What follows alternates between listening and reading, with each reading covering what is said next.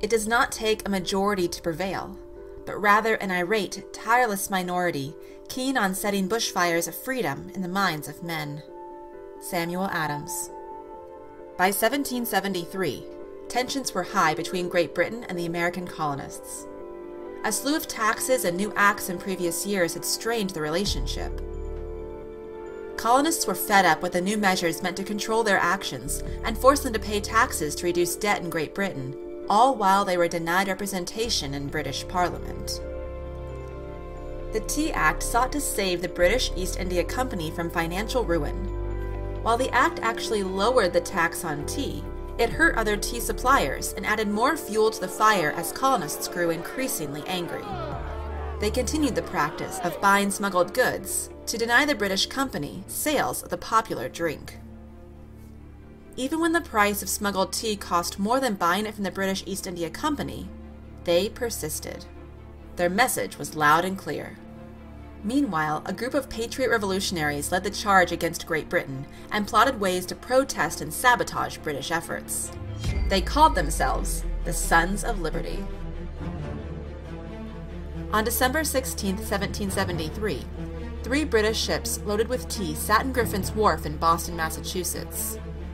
On land, American colonists protested the British tax and voted to refuse the tea to be unloaded into the port. After nightfall, members of the Sons of Liberty dressed up as American Indians and boarded the ships.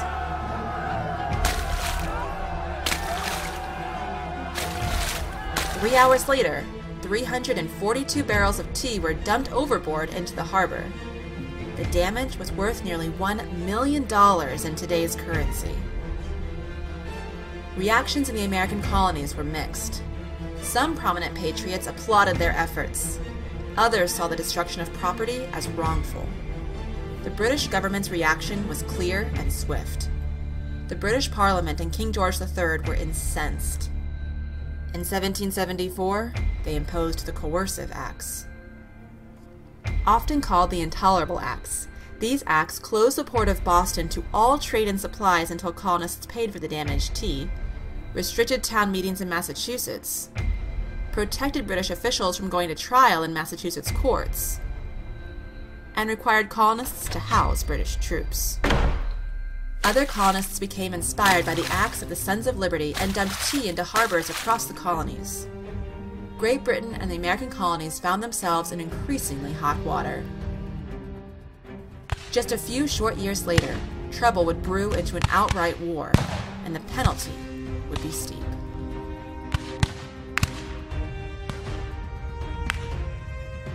Hey everyone, thanks for watching. Don't forget to hit the subscribe button down below and the like button to show some love.